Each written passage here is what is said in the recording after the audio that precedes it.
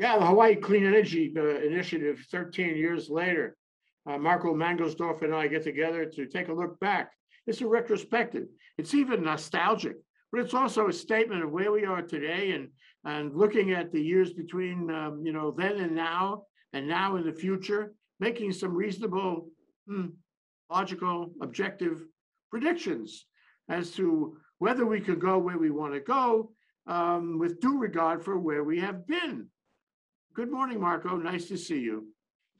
My dear friend Jay, I'm getting a small frisson, which is French for a little shiver in the back of my neck there, with the great anticipation, knowing that we're going to be going where no Toto or Dorothy has gone before. I have a feeling we're not in Kansas anymore. P.S. We were never in Kansas. Actually, my family hails from Kansas, so no anti-Kansas jokes here, okay? No. So we're talking about the Clean Energy Initiative.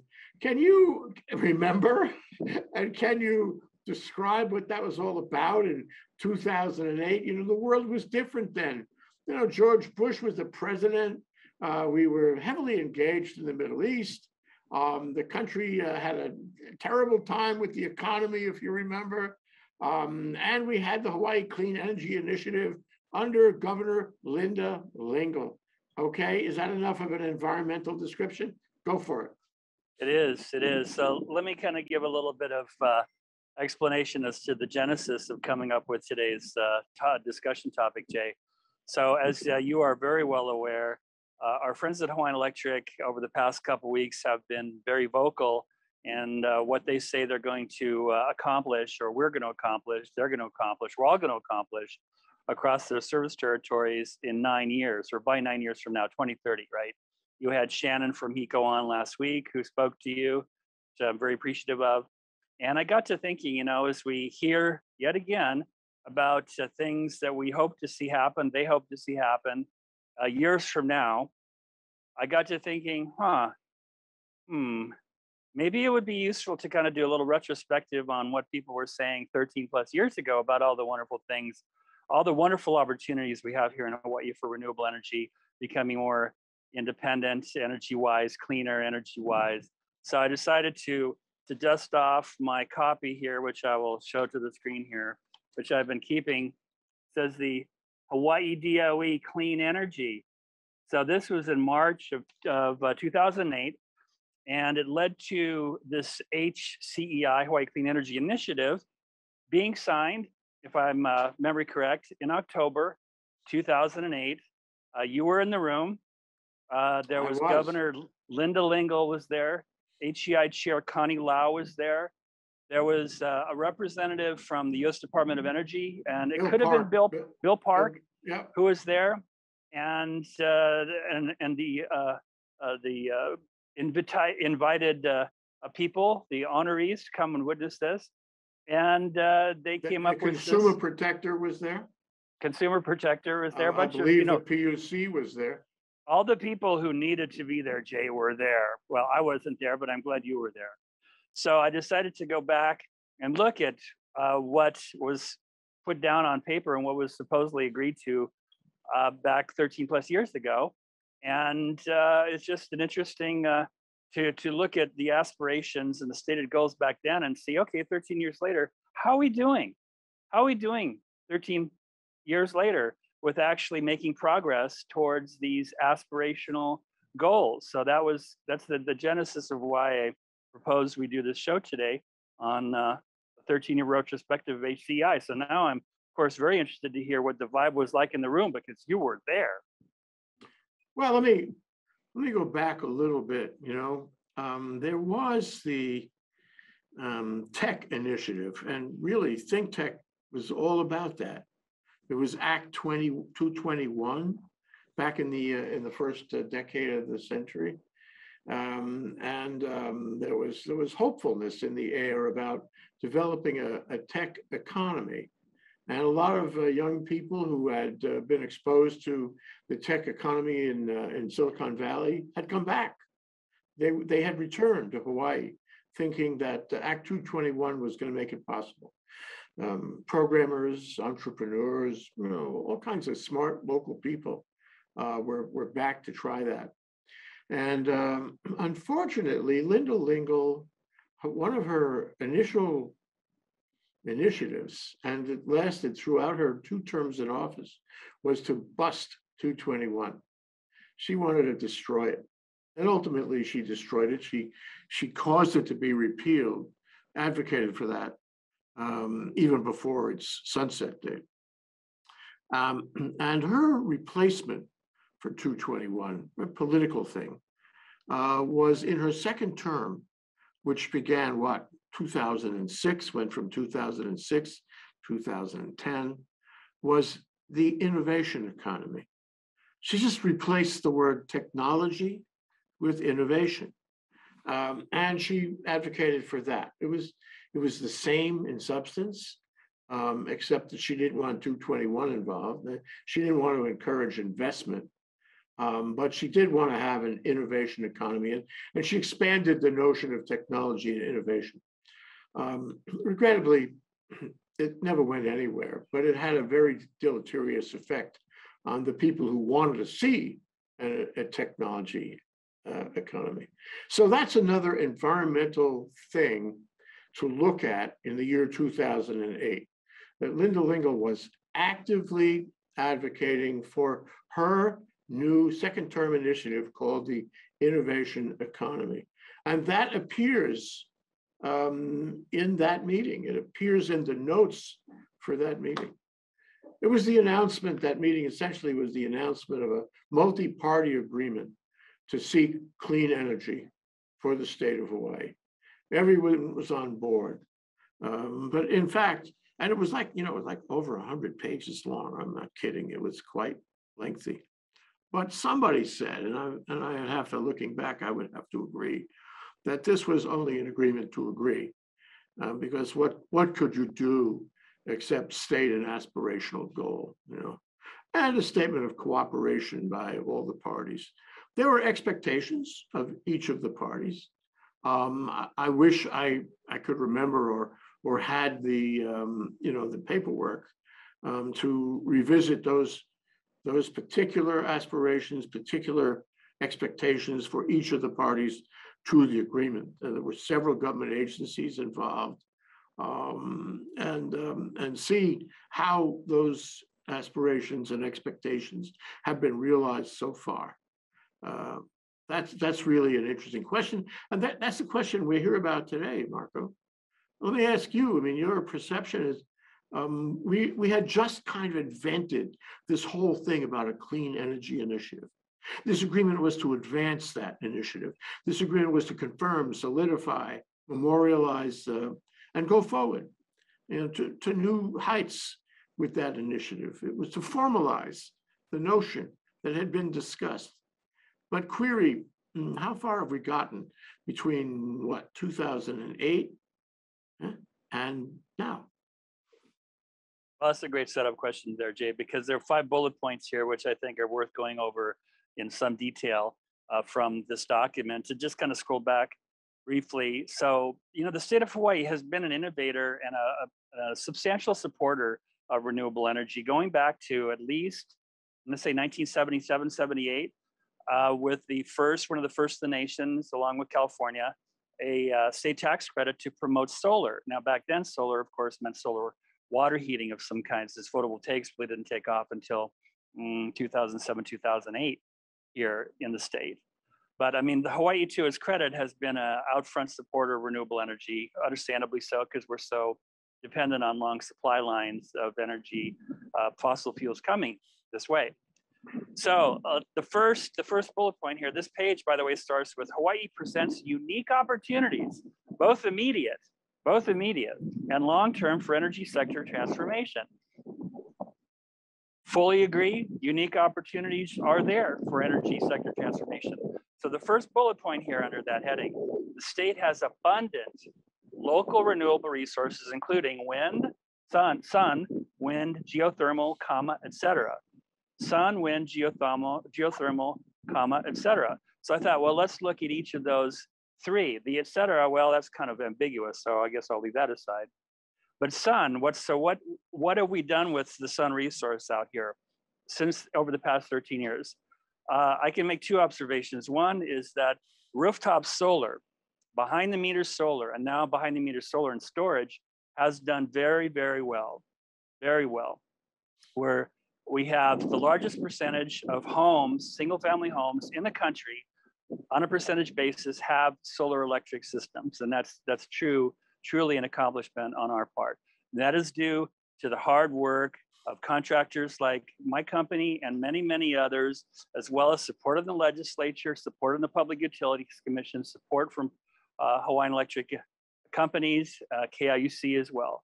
So rooftop solar, I would give an A.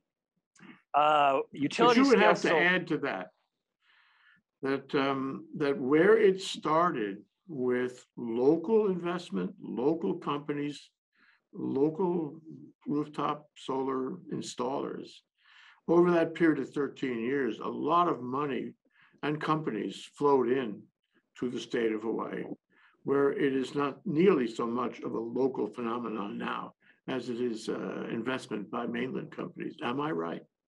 Well, you bring up a good point. It's been a balance of both mainland companies like Sunrun, what was then a company called Solar City, which morphed into Tesla, Vivint Solar, a number of others. So it's been both a mix of locally grown, locally run, locally operated and owned companies and mainland companies. And in terms of the mix, I don't have a percentage in my mind, but it's been substantial on both sides. So both local and mainland. To follow up on the solar end of it, so behind the meter solar, rooftop solar, A, give it a grade as an A.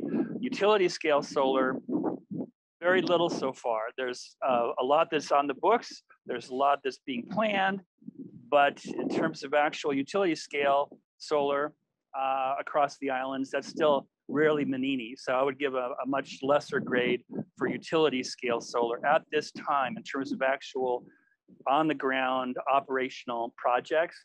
Let's move to wind. What's happened wind-wise? Well, the wind is blown, pretty much regularly for the past 13 plus years. Are there any new wind farms anywhere? No, zero, as far as I know, zero. I remember the, all the excitement over first wind in Maui on the top of the mountains there. There was an awful lot of talk about that. And then there was a second increment. I think that was a different investment structure, but a second increment right down the hill from the first wind original. And people were very excited about wind. However, little by little, it ran into the NIMBY problem. And I think that had a big effect on the ability of entrepreneurs to build wind. There's Ulapalakua in Maui also developed wind. I think they have a substantial wind farm in the ranch.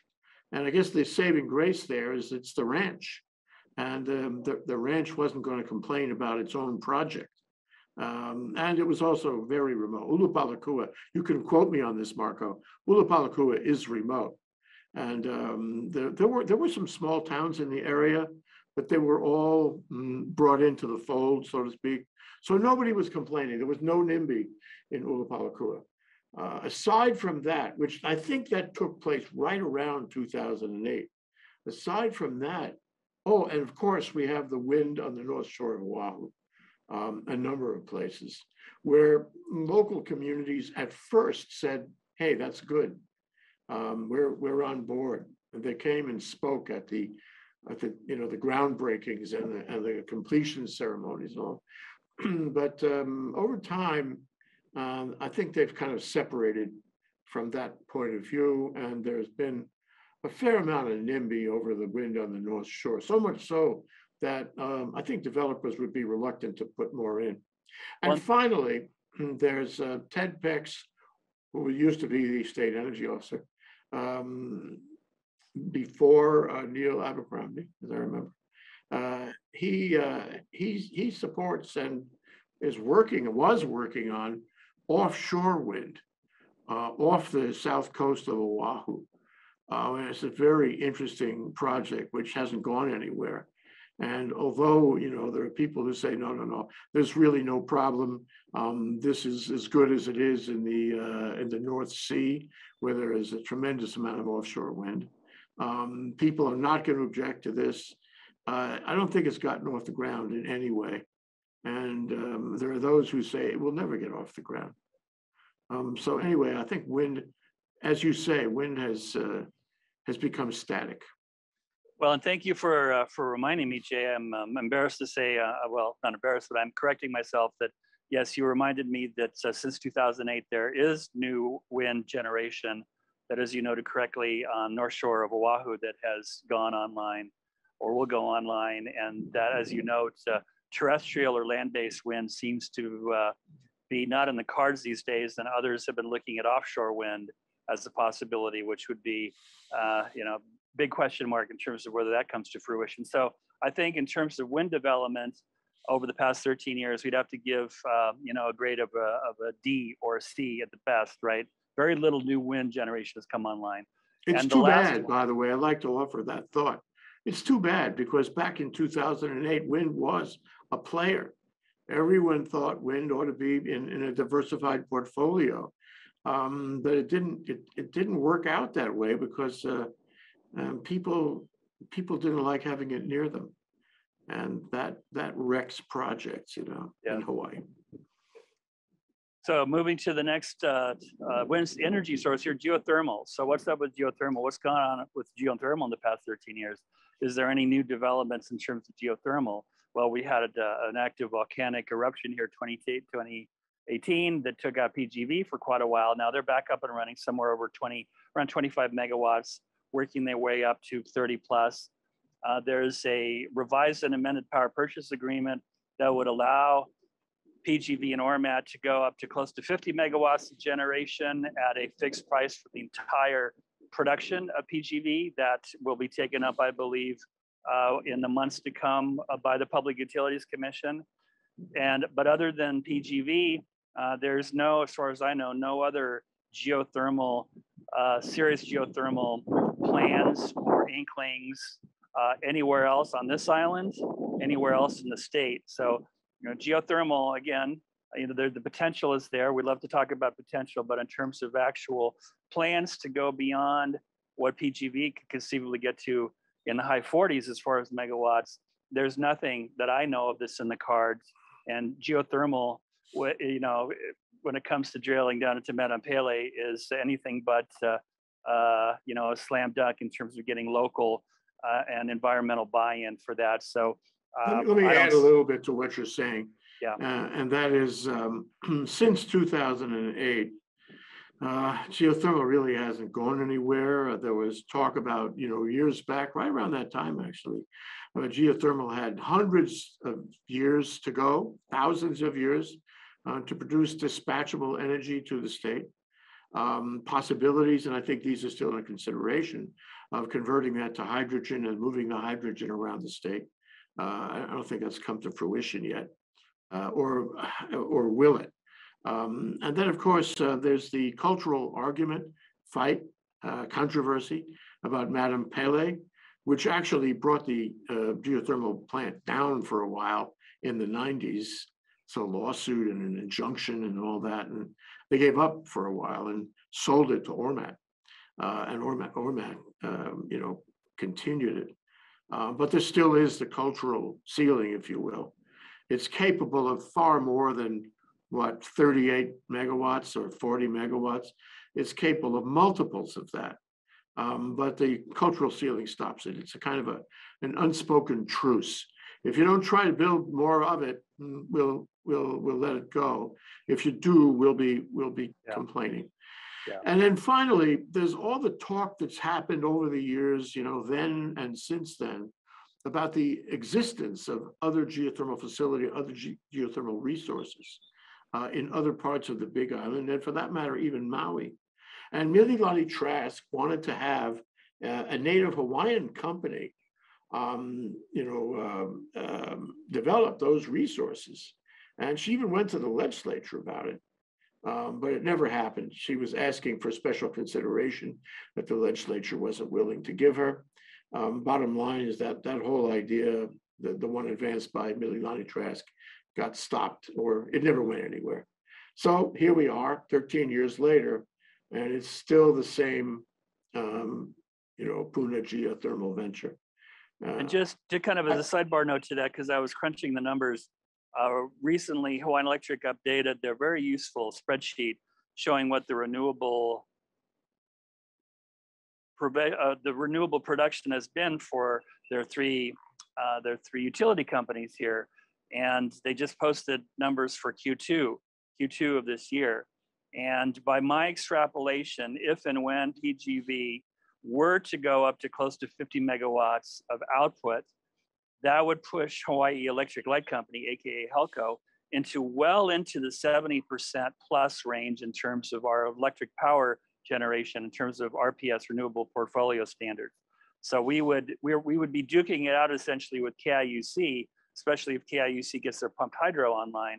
It would be Kauai and Hawaii Island that would be the two leaders in terms of renewable energy for power generation. So, and this is not, decades from now, this is several years from now. So I'm hopeful, that we'll be able to lead the state in that. So let me go to the next bullet point here. One more point about that, Marco, is this, that eruption a couple of years ago, it's troubling. It's troubling to anyone because it could happen again. And if you rely on a Puna geothermal venture, you have that risk at all times going forward. So you have to have a plan B if you want to rely on geothermal. Point taken. Well, I'll remind you, my friend, that the plan is to also get online a substantial amount of solar megawatts and megawatt hours worth of storage, and that is well underway here on this island. So let me go on to the next bullet point here in this document. Hawaii pays the highest electricity costs in the nation and among the highest transportation costs in the nation. Let's reread that. We pay the highest electricity costs in the nation and the highest transportation fuel costs in the nation. So let's look at that 13 years later. Have we made any progress in terms of lowering our electric costs to be less the highest in the nation? And the answer to that is no. For example, right now on Lanai, they are pushing close to 50 cents, 50 cents a kilowatt hour, residential. On this island, this month, the highest tier, the most costly tier for residential is now 40 cents a kilowatt hour. So, and Oahu is now mid 30s. So we are still by a factor of at least 3x higher than the average cost on the mainland. So I think we can safely say that we have made very little to no progress in terms of lowering or reducing that ratio, right? What about transportation fuel costs? Well, I hear California is actually the highest in the nation right now. They're pushing $6 a gallon. We're not too far behind. So I think it's safe to say that we're still amongst the highest transportation fuel costs in the nation. And we will, as long as we continue to be so dependent on these long supply lines of petroleum coming into the state. So we can't give very good grades for reducing high electric costs, nor can we give very good grades for the high cost of transportation fuel. Well, let me add something that springs off 60 Minutes yesterday. The first segment on 60 Minutes had to do with what is wrong exactly with our supply lines. And it was a very good piece because it's not clear. And they ultimately concluded that there were a lot of things wrong and we're all feeding into a huge and growing problem, which itself feeds into the cost of transportation for the whole country, to transport goods coming and going. And that means, guess what, Marco? You're sitting down? That means higher transportation costs lead to higher prices in general. It's inflation, okay? Now, if the state of Hawaii continues to be dependent in any substantial way on the shipment of oil into the state, we are going to be subject to those very same elusive supply line problems that this segment was talking about. And that will be visited in higher cost for a kilowatt hour, right? You're absolutely right. You're absolutely right. And I get that, again, my main takeaway here is that in terms of reducing this high electric cost, reducing the cost of transportation fuels, not much progress, if any, really has been made over the past 13 years. Let me move to the next bullet point here. And just as a kind of an intro, you remember a good dude by the name of Captain Ahab in Herman Melville's Moby Dick? Of course. And you know his obsession with the great white whale? Yes. So with that lead, we have long had an obsession towards going after, quote, unexploited opportunities for efficiency. We love to talk about all these untapped areas where we can create negawatts, not megawatts, but negawatts, where we are essentially cleaning up our act as far as using less energy, right? Greater efficiency. Now, I don't have that data in front of me, and I'm not even sure what the metrics are.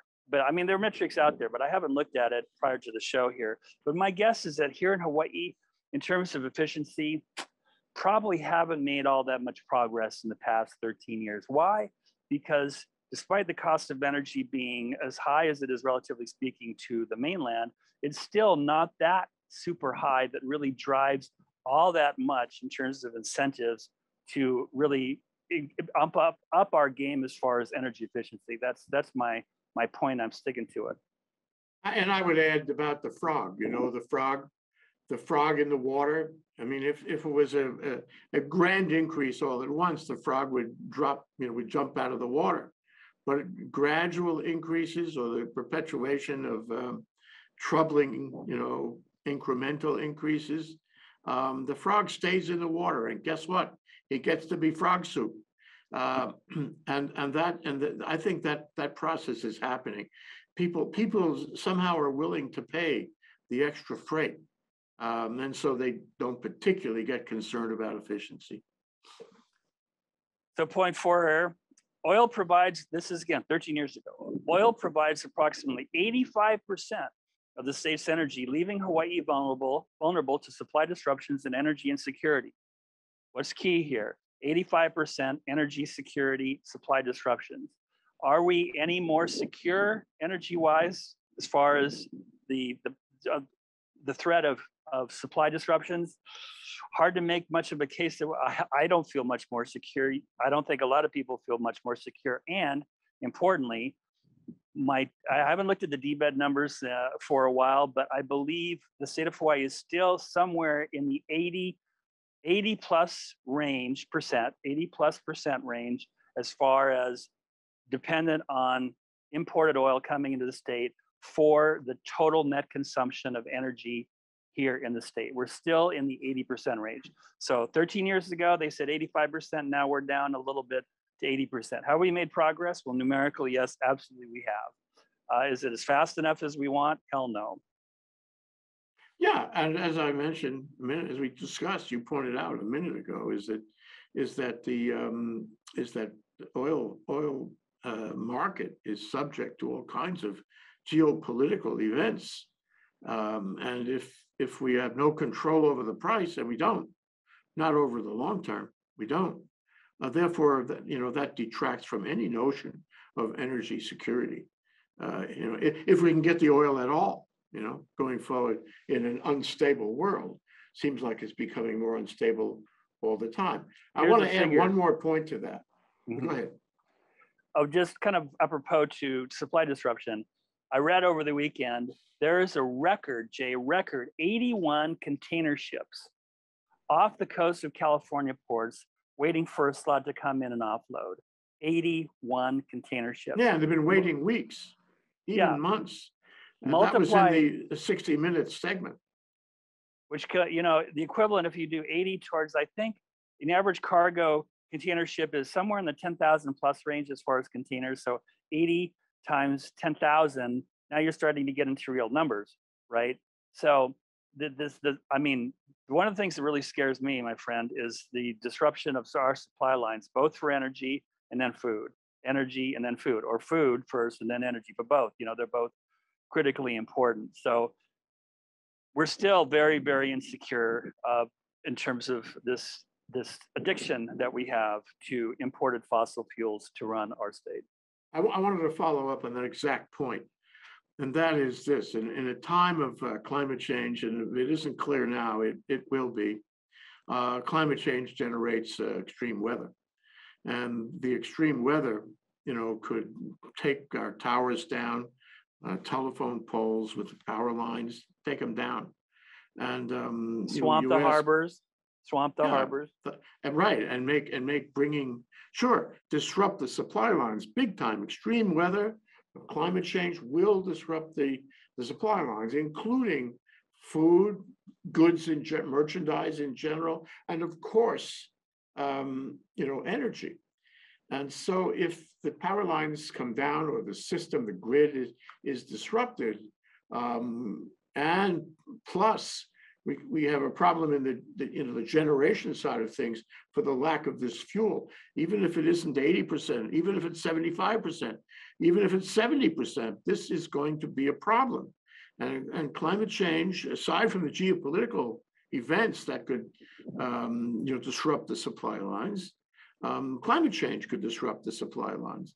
And query, whether there's anything we have done to make that stronger, make them more resilient. And the answer is only one thing, and it goes back to the very beginning of this discussion, and that is having more rooftop solar for individual owners and batteries for individual owners, but that's not for the community in general.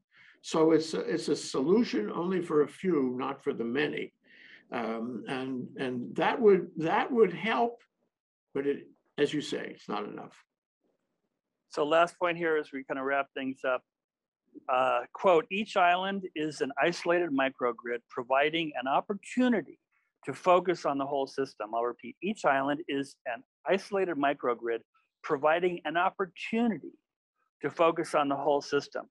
I'm not really sure what they mean by that, what was meant by this, but my take is that this was envisioning connecting the islands over time. Absolutely.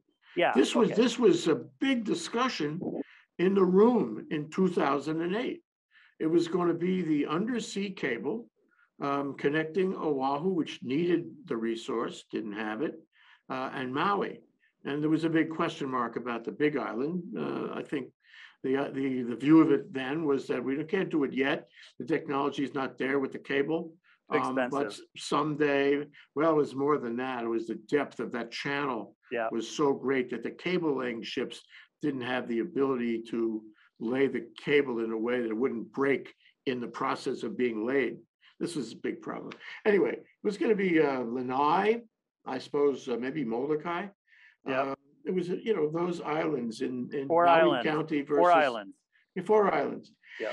It was a big deal. Everybody talking about it. And it died a horrible death because of activists on I guess it was on Lanai, Molokai as well. Molokai, okay, and we supported it. Abercrombie supported it, but he really didn't go far enough to make it happen. And after a while, the government, in the face of all this objection, they faded. And it stopped. And a whole undersea cable. And by the way, plenty of money was spent in surveys and the like, and in research about the path of the cable. But it faded, and that was the end of that, and it hasn't been discussed again in many years. And the tragedy is that I don't think people really understood the point here in what you're reading and the benefit to the state. The state has migrated away from being an island state to a state of islands. And I think it was a big thing back around that time where every island had its own personality. And you had to let every island, every county develop its own personality. And it was okay if it wasn't like the other personalities. And that has, in my view, now you may not agree, but in my view, that took a toll on the statewide integrity of things like this. It would have been so great to have this, this cable. They were even opposing wind, remember?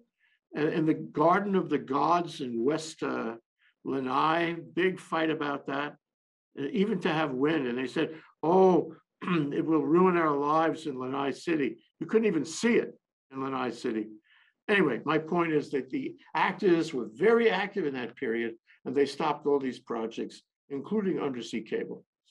Well, I would imagine, Jay, if Senators Mazie Hirono and Brian Schatz, great folks who are representing Hawaii along with Ed Case, and who am I forgetting? Who's the other rep? Oh, shame on me. Help me out here. Oh, Ed Case and who's the other? Oh, how could I forget? My friend Kai Kahele. Shame on Yes, me. He's a Big Island Haley, boy. right. Can't forget Kai. You know, they're all doing a great job representing Hawaii. I mean, if those four could pull a magic trick and get $3, $4, $5 billion, you know, kind of no strings attached to do inter-island cable, you know, I think we could probably make a lot of progress. But you know, the days of Danny Akaka, or excuse me, mixing my Danny's. Danny Akaka was a great guy. Daniel Inouye, you know, who was quite the patron saint of good causes in Hawaii. You know, but there's no Danny Inouye anymore in the Senate, and the days of getting 2, 3, 4 billion kind of in no strings attached money for something like underwater cable probably not going to happen anytime in the near future. So Yeah, well, but there's still the public problem, a public opinion problem, where people say, you want me to despoil my environment here on Maui, Lanai, or Molokai in order to help the people in Oahu? Yeah. Take a walk. I'm not interested in that. I couldn't agree more. You're absolutely right. Not going to happen. So, I mean, again, to kind of tie this all up with a bow, a nice bow, pretty or otherwise, you know, it's just so interesting too. And I feel like I've maybe come across as too much of a grumpy Marco today, or Cassandra, in terms of poo-pooing the progress we have made, because we have made progress. It just is, to me, woefully inadequate in retrospect. So now, again, we have these aspirational goals: 2045, 100% renewable and power generation. How many years away is that? 24 years. 2030, Hawaiian Electric is saying wants to cut emissions by 70%, as you pointed out, talking to Shannon. You know, we're already on our way to that. They want to add another 50,000 rooftop solar on top of the existing 90,000. Well, how can I not support that? I mean, all these are great aspirational goals.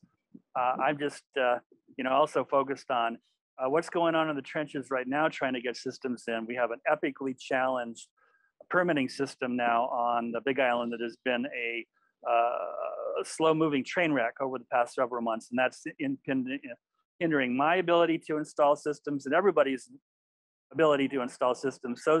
So there's the words and the aspirations up here, and the press releases and the highfalutin sounding words, and then there's the reality in the trenches, which can often be something rather different. Well, let me offer this to make you feel better. Thank you. The alternative to not having aspirations is much worse. So I have to compliment whoever is involved in looking at this and finding aspirations and talking about it publicly. If Hawaiian Electric believes this can be done, if the State Energy Office believes this can be done, all the power to them. That's a pun, you know. All the power to them. And it's our job, it's the public's job, and the media's job, and our job, Marco, to, you know, remind them of the aspirations and to track and connect the dots on the aspirations. Because, you know, one of the things that is inherent in expressing, announcing these aspirations is the notion that it will affect public opinion, and the public will remember it and get on board. So let's get on board. Let's follow the dots, connect the dots, and let's comment on it going forward. What do you think? From aspirations to words of Jay Fidell, inspirations, I'm left speechless and almost close to tears, but not quite. Thank you, Marco. Always good to talk with you. I really appreciate you coming on and having these conversations. Thank you, my friend. Always a great pleasure. Aloha.